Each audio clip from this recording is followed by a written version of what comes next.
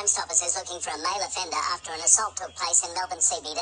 On Wednesday, the 2nd of March, a man left a hotel around 12 p.m. with a group of people. The unknown offender was also leaving the venue and approached the group before punching the man. After the man fell to the ground, he continued to assault him. Two men then attempted to help the victim but were also assaulted by the offender. The male offender is perceived to be Caucasian in appearance, around 30 years old, with black hair and sleeve tattoos. He was wearing a black cap, black t-shirt and khaki pants with white sneakers. If you know about this offender or have any other crime information, call Crime Stoppers now on 1800 333 000.